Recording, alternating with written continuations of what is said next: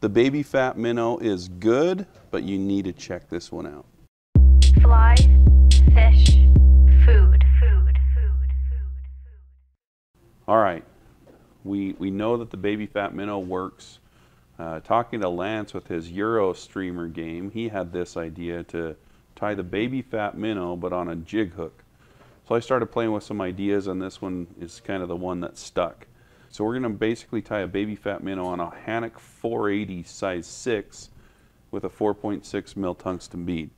So it's kind of a challenge to get the minnow all to sit right behind that the bead, but I'll kind of show you how I dial that in.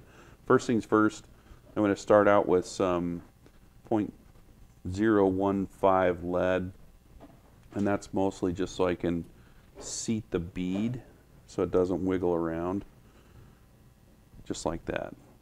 So once I have that set up, the tying is pretty straightforward.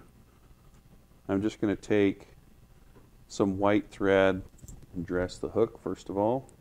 Then I've got this, what looks like just a big old white cloud of craziness. It's a spay hackle with chickaboo pelt, and I'm using one of the feathers that kind of looks like this. It's one of the, it's not right on the very tip where all the chickaboo is. It's a little bit further down, so you have these little bit longer wispy fibers, and that's going to be the tail. So I'll tie that in right here at the back of the hook.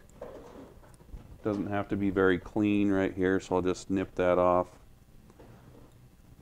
And the body and the kind of the collar are going to be this ripple ice dub. It's not ripple ice fibers, it's ripple ice dub, and this is the color of this one's called mother of pearl.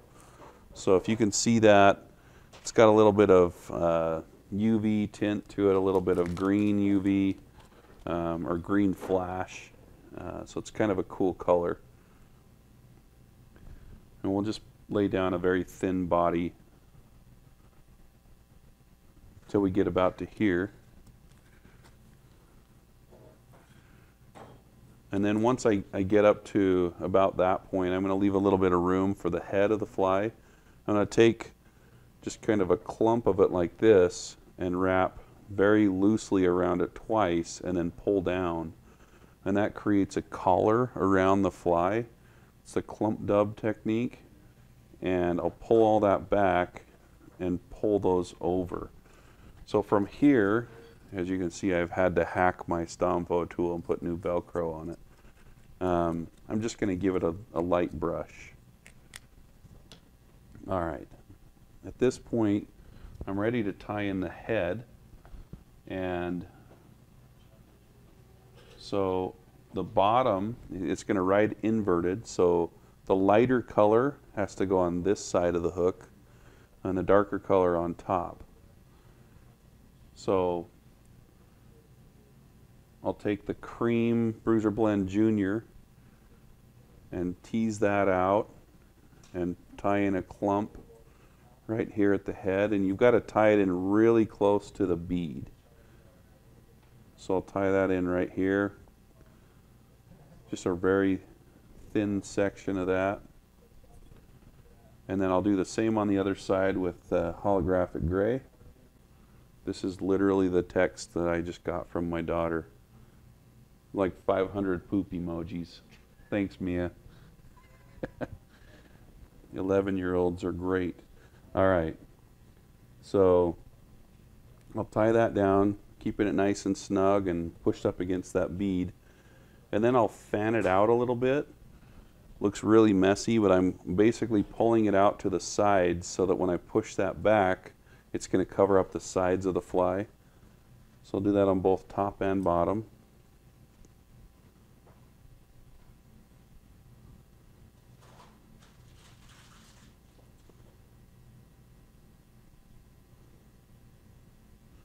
Put some nice and snug thread wraps there and preen those fibers back.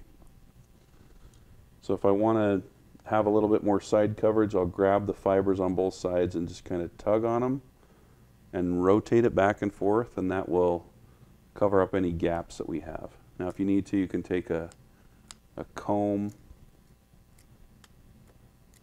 and brush through there. As you can see, I also put a foam marshmallow on my Stomfo tool because I have sausage hands. All right, so once I have this done,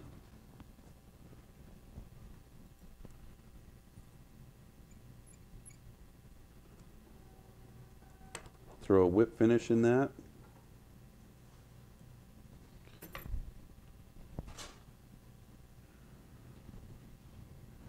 And another thing I've started to do is kind of hold all the fibers back, and this is where I'm going to put some super glue and resin. So I'm just going to take a lighter and singe away any of those little stray hairs that might be following us around.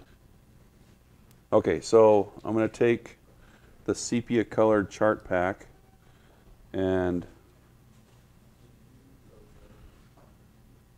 kind of put a little bit on there and blend it backward. I'm going to do the same with goldenrod.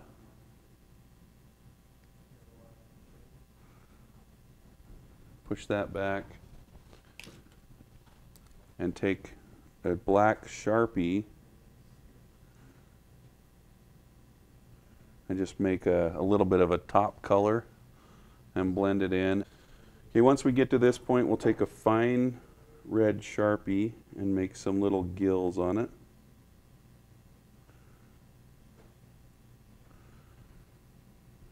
And now we're ready to put the head on. So to make this easier, we're using very small eyes and we're kind of jammed in behind this bead. So I have some of these curved point needle nose pliers, and I'm just going to smash that whole head section flat, and it makes for an easier tie-in, or an easier glue down section for those eyes. So I've got Super Pearl eyes in 1/8 inch, and before I put those on, what I was doing is sticking them on with the adhesive and then putting a really thin resin in between the eyes, but I was finding it was getting harder to stick those eyes in place. They would kind of slip off.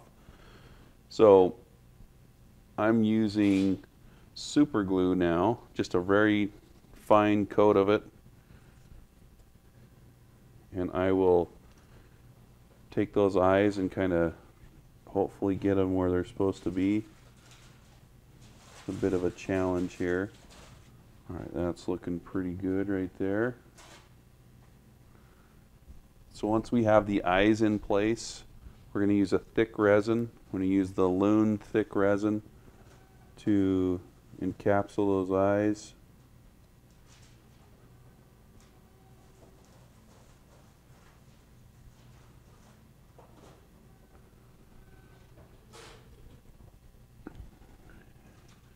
And now I'm going to just take a bodkin and work that resin behind the eyes. So it should just barely go behind the eyes and touch the bruiser blend, and it will kind of seep into the bruiser blend. That's what I've found makes the most durable eye or head. Now I'm just going to scrape this resin back from the bead a little bit, try to push it over onto those eyes as much as possible. Now when I have a general idea of how I want it to look, I'm going to give it some rotations and then just hit it with the light and shine it right into the camera lens. So once that's cured, I'm just going to take some really thin resin and put one more layer on top of it. The reason I don't start with thin resin is because it would take forever to build up that head. I like the thick resin to be able to just build up a nice round head. So once I have that on there, I'll give it a little cure.